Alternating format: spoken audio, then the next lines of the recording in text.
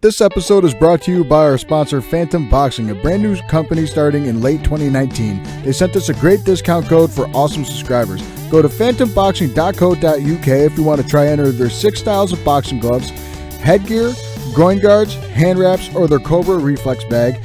And when you go to checkout and enter the code CombatCorp10 to save 10% off any and all purchases. That's CombatCorp10 for any and all purchases.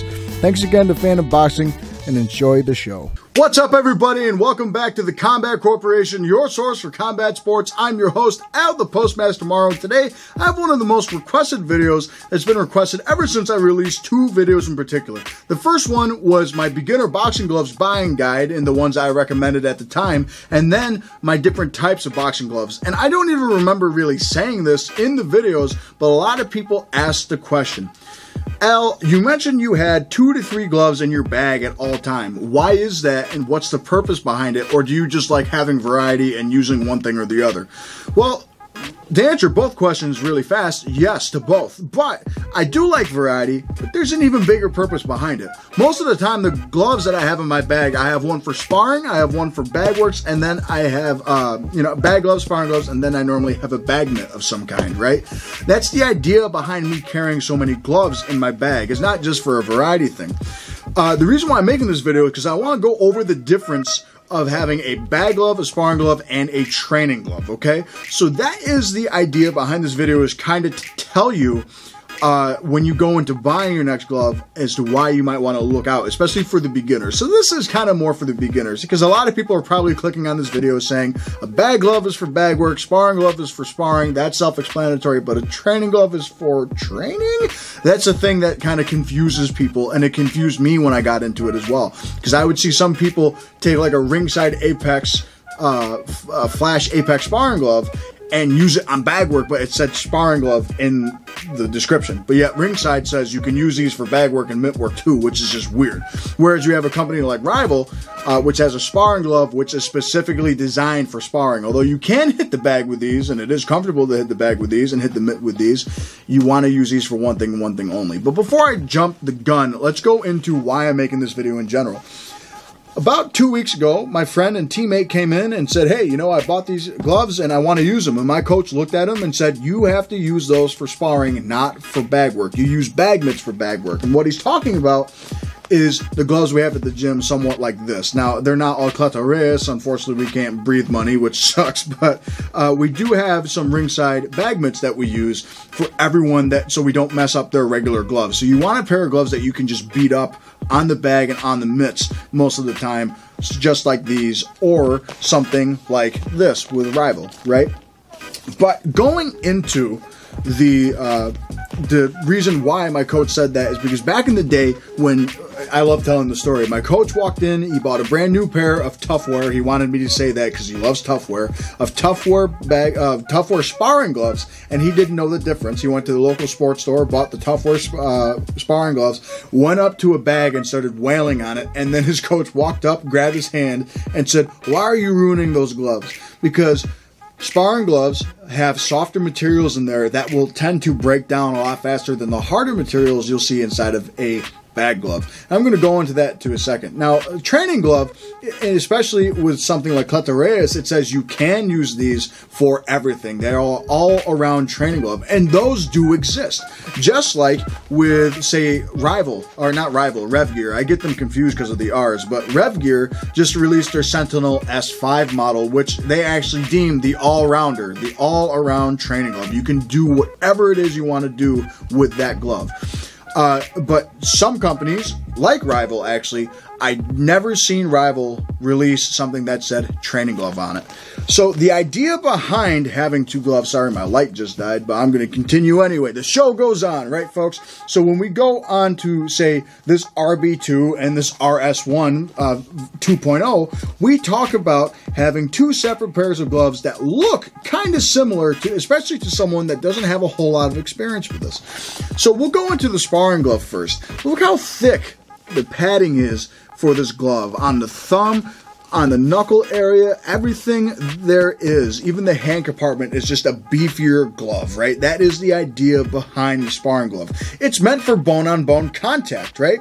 It's meant to hit you and me and nothing else. You're supposed to break it in for about 15 to 20 rounds, and it's also just to make sure that it's not so stiff when you go into sparring. You never want to go into sparring with a brand new pair of gloves. You want to break it in first, of course. But that is the thing about these gloves. They are made of only high-density foams, okay? High-density foams, and there might be EVA in there. I don't know for sure. I hope Russ Abner doesn't comment and yell at me because I'm a huge fan.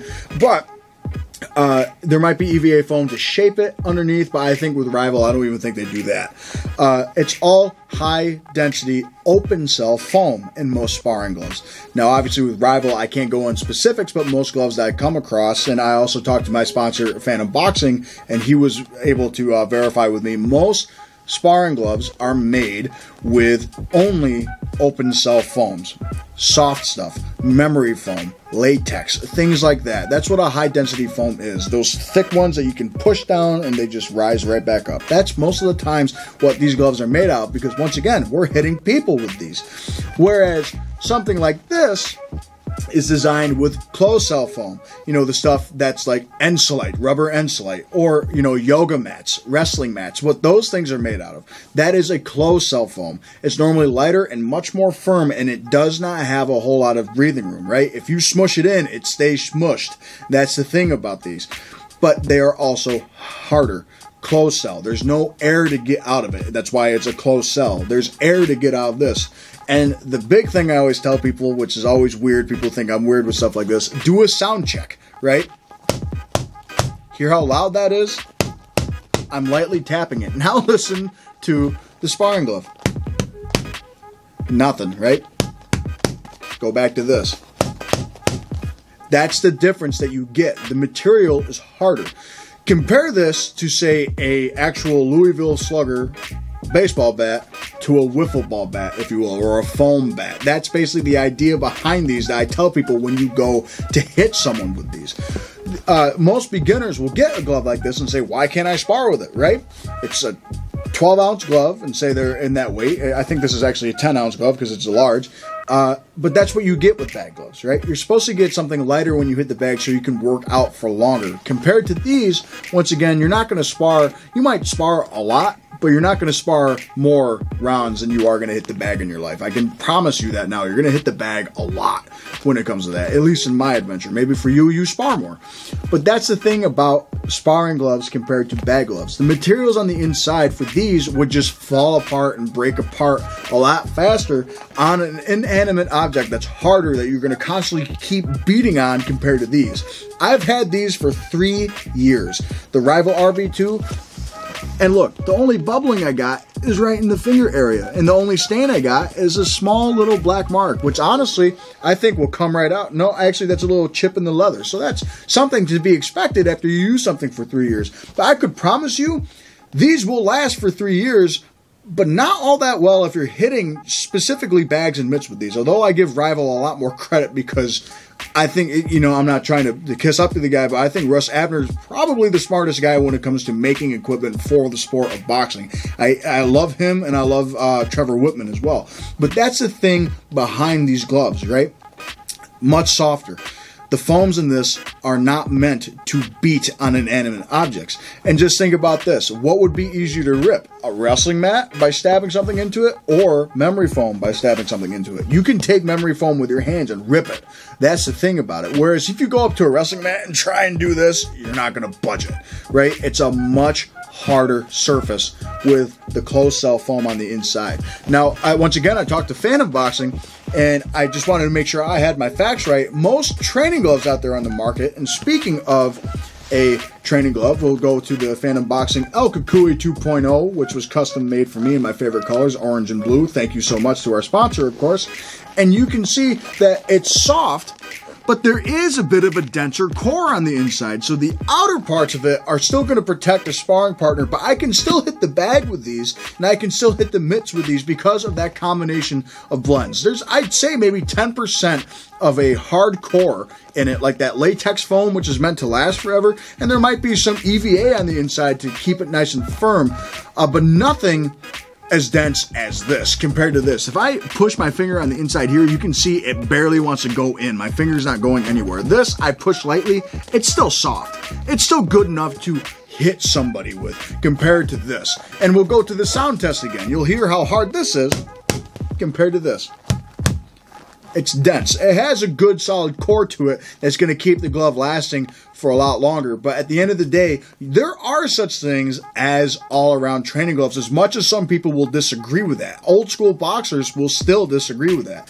But that's just the reality to it, especially in the MMA world. However, if a glove is specifically designed for bag work, only use it for bag work. And if a glove is specifically designed for sparring, only use it for sparring, because that's how the company intended it. If it says training glove, it means you can train with these in any facet. I go into a glove that one of my teammates let me use for the video, and this is the Title Boxing Stars and Bars model. And I actually have the training model of these, but these are the sparring model. But if you look here, this is a sparring glove, but he used it for everything. He should have got the training glove because they do make it that way.